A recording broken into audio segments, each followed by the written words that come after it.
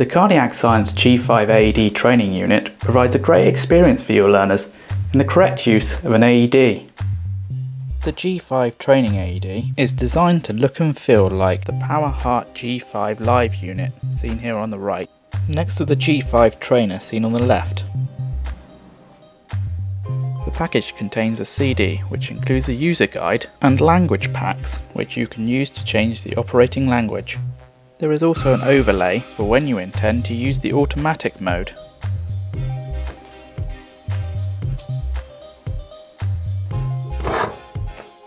Found on the back there is a convenient slot for holding the wireless remote. The remote requires 2 AAA batteries, and the unit itself requires 3 C-cell batteries.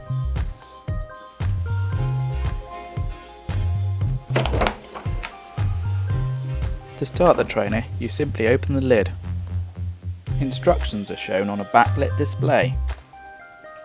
Stay calm. Follow these instructions. Make sure emergency services are called now. Begin by exposing patient's bare chest. Remove or cut clothing if needed. When patient's chest is bare, remove the white square package from lid of AED.